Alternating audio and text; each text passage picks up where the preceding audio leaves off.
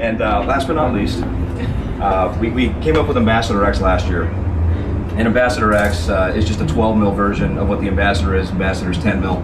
Came out with Ambassador X with the extra 20% of thickness. So, you know, with that said, we started sending it out to a bunch of guys, and they're like, we want a dot on the bottom of it. So when you get the artist calling in, you get Joey Jordison and all these guys, oh man, I really need the dot on the bottom. So they kind of drove that whole thing. So here you go. This is Controlled Sound X. This is a 12 mil single ply, 5 mil reverse dot.